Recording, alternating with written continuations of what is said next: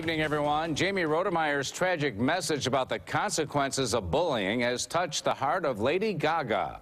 Senior correspondent Rich Newberg reports Jamey's parents and sister are now on the way to L.A. at the personal invitation of the pop icon.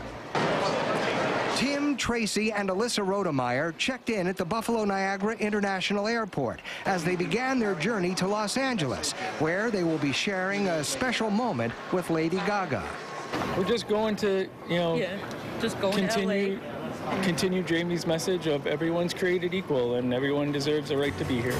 It's been a long time since I came around. Lady Gaga, who appeared Wednesday night on the Grammy nominations, will be the honored guest at the big fundraiser for the Trevor Project, whose mission is to end suicide among lesbian, gay, bisexual, transgender, and questioning youth. Lady Gaga will be given the Trevor Hero Award.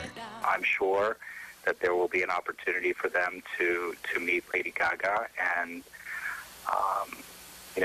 we are all in this together, including the Trevor Project, to really work to help save lives. Lady Gaga recently sent a personalized video to a Toronto student who was organizing an anti-bullying assembly. She included a reference to Jamey Rodemeyer. In light of the recent suicide of Jamey Rodemeyer, because of the bullying that he experienced in school, I am going to be working as hard as I can to make bullying a hate crime. And I'm just here to tell you that it does get better. Jamey's message that it gets better for those who stand up to bullies has struck a national nerve. His parents have gone on national television, including this appearance on The Anderson Cooper Show. And the Rodemeyers' passion for their cause, says David McFarland of the Trevor Project, will help change our world.